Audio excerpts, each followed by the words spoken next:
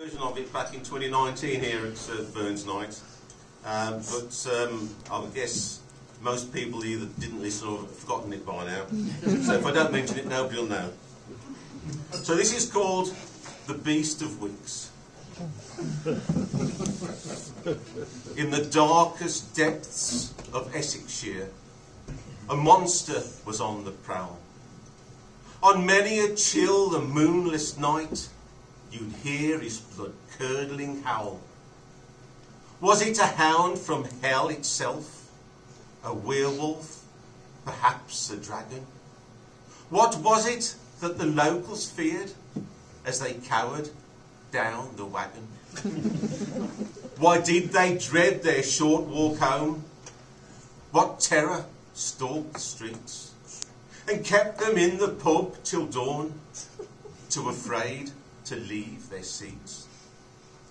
It was the wild, flesh-eating haggis that was playing his beastly tricks, as each night it waited in the gloom to feast on the folk of Wickes. At last they said they'd had enough. No longer would they live in fear, to be trapped there in the pub each night and be forced to drink Mark's beer.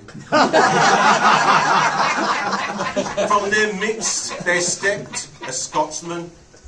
Brave Sir Cameron was his name. Hooray! He said, I know what must be done.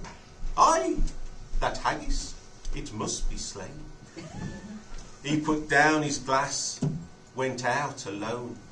From the danger he'd not shrink.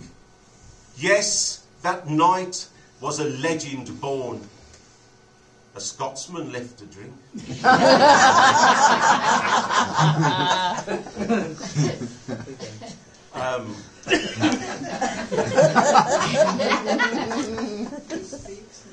He speaks not of his heroic deeds, of how the haggis met its fate, but suffice to say, his vanquished foe is now lay upon your plate.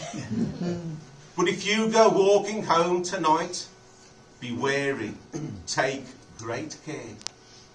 For though the beast of Wickes is no more, its mother's still out there somewhere.